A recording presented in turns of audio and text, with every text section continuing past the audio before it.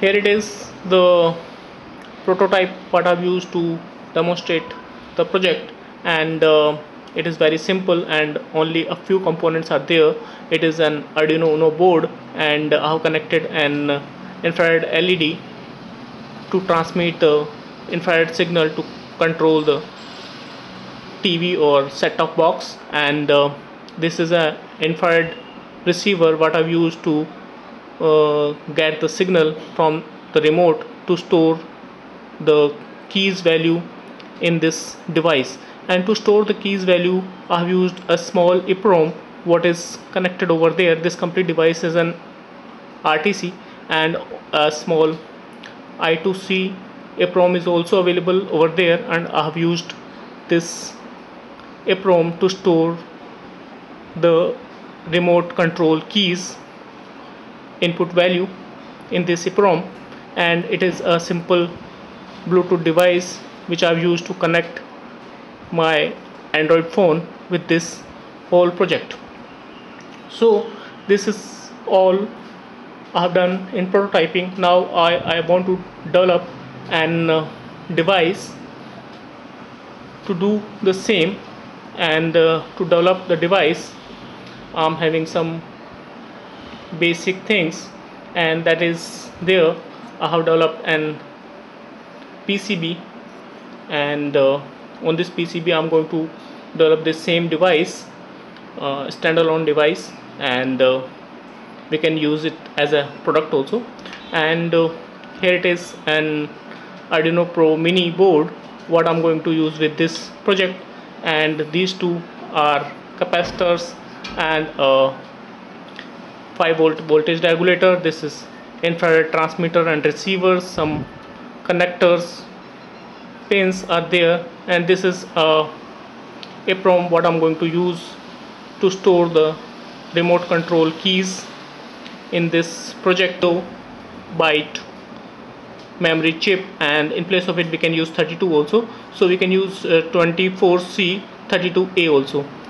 And these are some other components like resistance and capacitors, etc.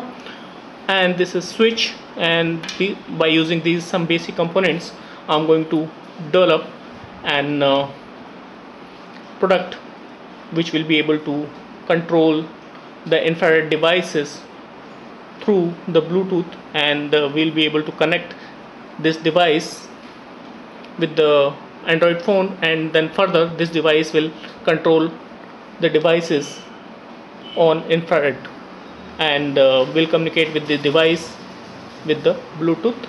So we'll be able to control the devices through the Bluetooth directly. Let's see. Now I'm going to place these all components and parts on this board, and I'll make it done. Then I'll show you how this product is actually working. Here it is. I have also developed an same device as a product, and I have developed this PCB and connected all the components. It is a Arduino Pro Mini 5-volt, and I have connected a IR receiver and IR transmitter. And here it is, an I2C EEPROM, that is 24C64A, and it will store the IR remote keys, and I'll be able to use it further using this Bluetooth. I'm going to connect with this device over there. Here it is, the things are ready. I have connected this small project with this battery, and here it is a 5-volt voltage regulator which is converting the 7.4 volt into 5 volt to use with this device. And now I'll give you a demo how it works.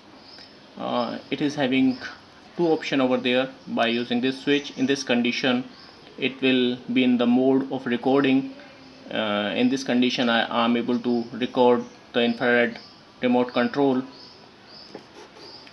using this infrared sensors, and in this another mode it is in the use condition where I'll be able to use the stored value using my Android application with the Bluetooth.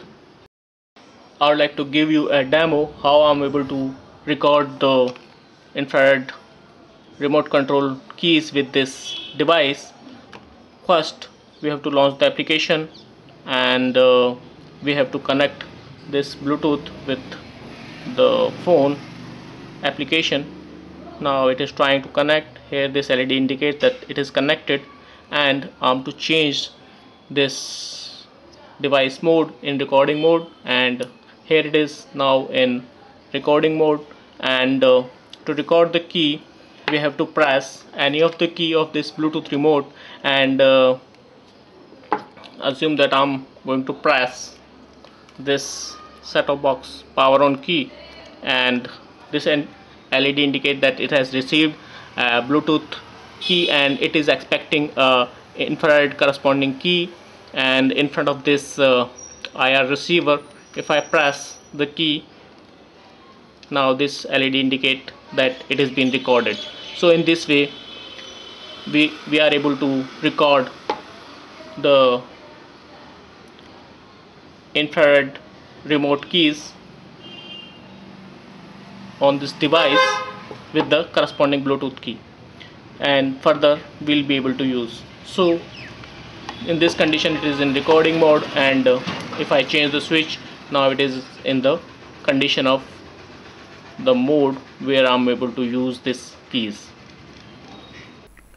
Here it is the App Inventor website, and by using this website I have developed an Android application, and this is a layout of the remote control, Bluetooth remote control. And in this layout, here it is, you can see a button is there to connect, select and connect the Bluetooth, and after connection we can use these all switches.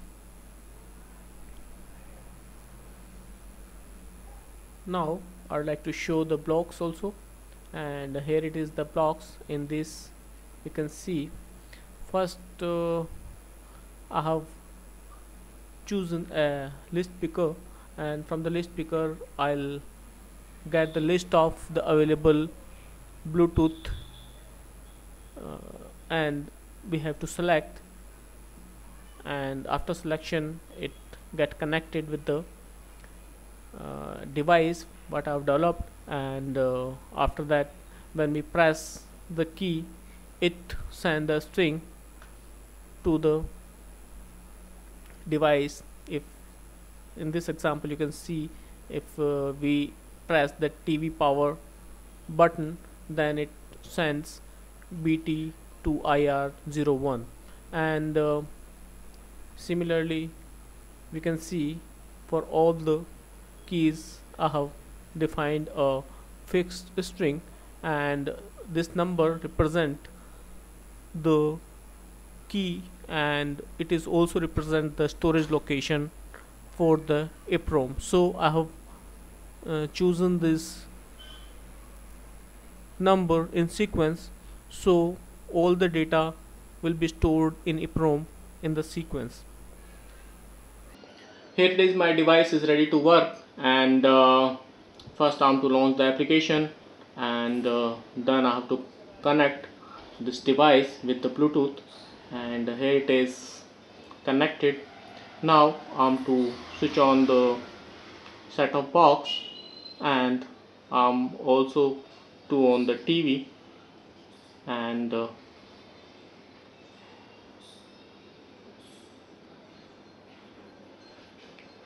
here it is. Both the devices are on, and now I can choose the channel what I'm to see using this Bluetooth remote control. I can change the channel. I can mute the TV sound. I can mute the set-top box sound, and whatever I'm able to do with the simple remote, I'm able to do with this Bluetooth remote also. Here you can see. See, I know he's got the other plate. That means you got nothing. I can see the information about the channel. I can cancel whatever I'm able to do with the remote, and I have recorded both the TV remote and the set-top box remote at once. You can see these all keys belongs to the TV, and here it is also these two keys belongs to the TV, and rest all other keys are of the set-top box. I can off these all devices, and to exit, here it is the key. Exit from the application, and you can see this device is working fine.